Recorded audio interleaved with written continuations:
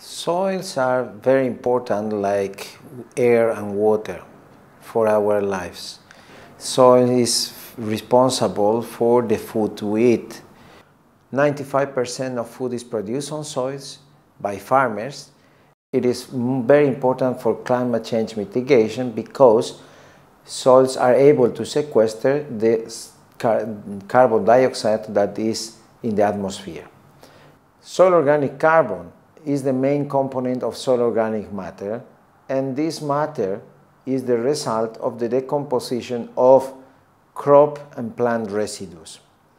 The higher content of soil organic carbon, the richer and more fertile a soil is.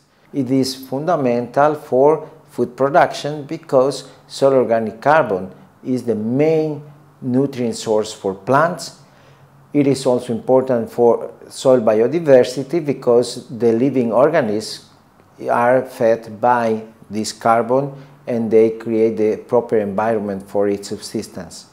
It is very crucial for water retention because soil organic carbon has that capacity to act like a sponge, so water can be infiltrated and stored for a long time. 33% of our soils are currently degraded for a number of types of degradation. Definitely there is a need to take action to revert this degradation and to avoid further degradation.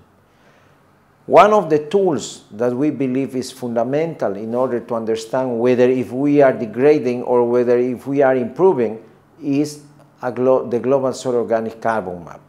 Because soil organic carbon map is an indicator of soil health.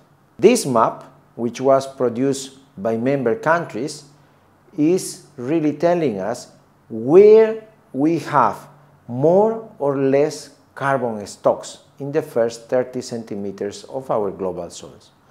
With that, we will be able to understand what policies and actions can be taken in order to sequester more carbon or in order to protect the high soil organic carbon rich soils. For example, 60% of the total soil organic carbon is found in 10 countries in the world.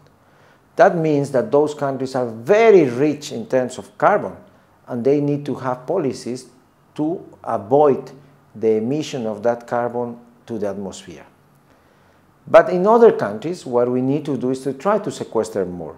There are very basic principles and practices. For instance, one is to avoid leaving the soil bare, to protect and leave crop residues on the soil cover, to avoid monocultures so that we increase soil biodiversity, and fundamentally we need to avoid changing the land use from grasslands to croplands, avoid deforestation, the removal of any vegetation.